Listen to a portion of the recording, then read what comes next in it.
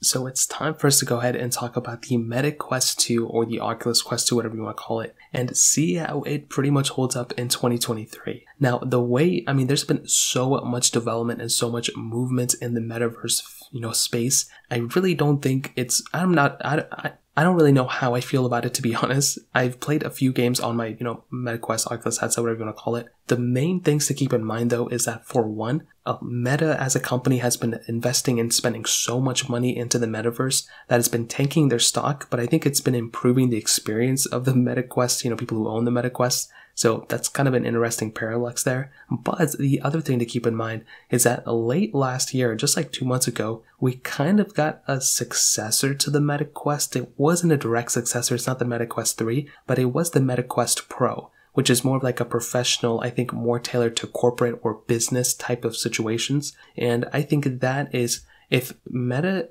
as a company could have just made the MetaQuest Pro somewhat, of a MetaQuest 3, like if the MetaQuest 3 is anything like the MetaQuest Pro, I think there could be a lot of people who will maneuver and migrate over and start using things within the metaverse probably a little bit more. Another big thing is that Apple is probably pretty much very soon going to be making their own Meta headset as well, their own VR AR headset. And I think that's going to be very interesting. Once they actually get that going too, I think it's going to be a very, very interesting experience and how much competition is going to be in the space. So if you want to pick up one of these headsets, links will be down in the description. You can get them from there and you can help support the channel at the same time. Now, starting off with the outside of this headset, not much has changed, which is pretty much expected. It is still a pretty beefy and big headset. So you have that little exterior, which does protrude quite a bit, outside. You have the strap up top, and you have the little two areas on the front that you can pretty much put your eyes through. And you can peek through and you can pretty much just take a glance of everything around you and everything.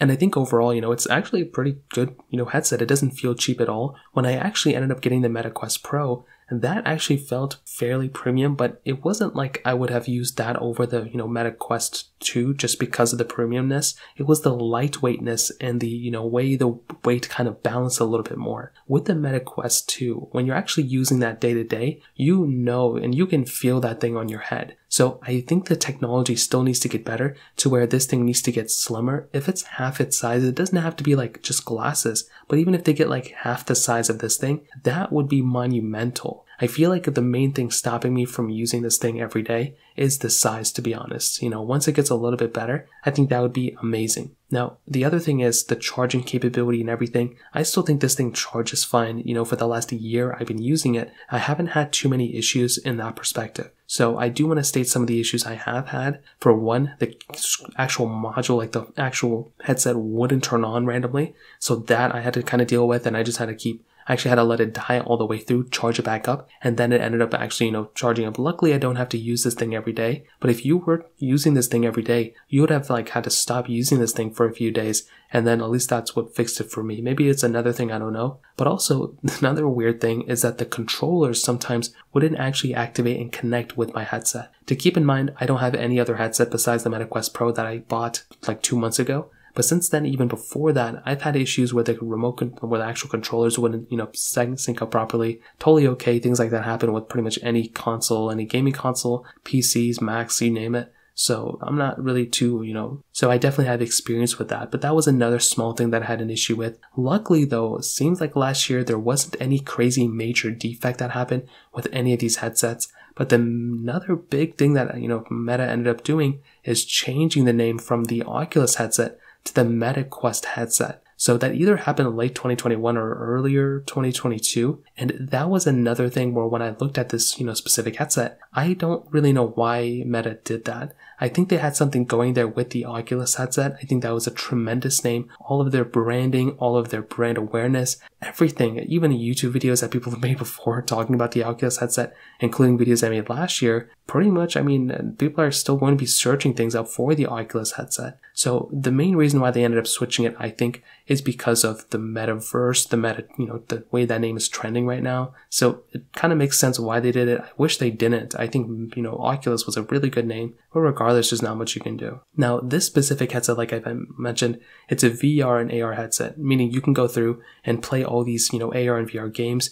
There were several new games and several new things that have been, kind of going on last year, and especially in the development community behind this headset. They made massive progress because I think a lot of people have been able to unlock a lot more things within this headset, which is actually really nice. So when I use something like this MetaQuest headset, I'm actually kind of happy with the experience and the performance that I've been getting. Although I don't game on this thing regularly, there's been a lot of development with other applications, including all the web browsers within this headset, and I do think the power within this headset is actually pretty good. It does have 6 gigabytes of RAM inside of it, and that is quite a bit of RAM to have on this type of headset. There's been lots of other machines that have came out, even phones still, that don't even have 6 gigabytes of RAM. So for this thing to have that, and this thing is a few years old now, it's actually kind of nice. They also have that Qualcomm Snapdragon XR2 platform chipset, whatever they want to call it, on this specific headset too. And I know these MetaQuest Pro has a newer chipset inside, but when I use that MetaQuest Pro and when I use this headset, I can definitely see massive improvements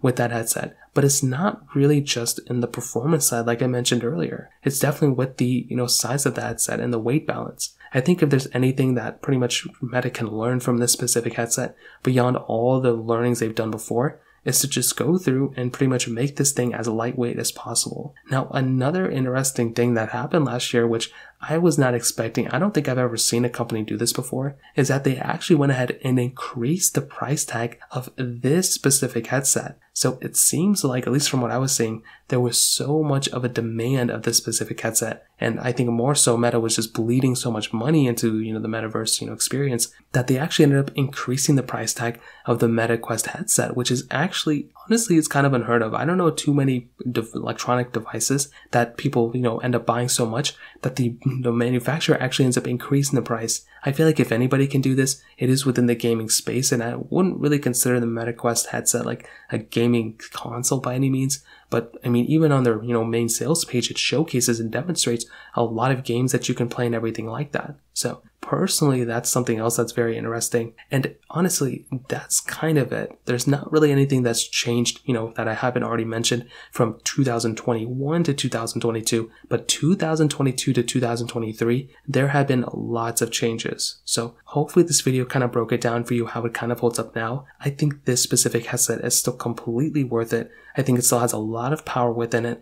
And honestly, the technology is really good. I think the technology itself is really, really fascinating. The only issue and the main issue I have at hand is this headset is very, very large and it's uncomfortable to use for long periods of time. I think if Meta can do a few things for the next generation, I hope they decrease the weight of this specific headset. I hope they decrease the size of it, at least like in terms of how much it sticks out of your face. And I hope with the controllers, they can actually go through and pretty much make rechargeable controllers on this headset as well. I think that would be something that would be really, really awesome. I think with the MetaQuest Pro, they did a great job, but I do think that is way overpriced, and I think they do need like a $400 to $300 like consumer headset rather than a professional corporate headset. That way more people can get their hands on it. So I think they're doing great things. I just hope they, spend their money wisely, and I hope they can go ahead and make the next generation of this headset much lighter, and hopefully it doesn't, take up as much space on your face. So that pretty much covers it up.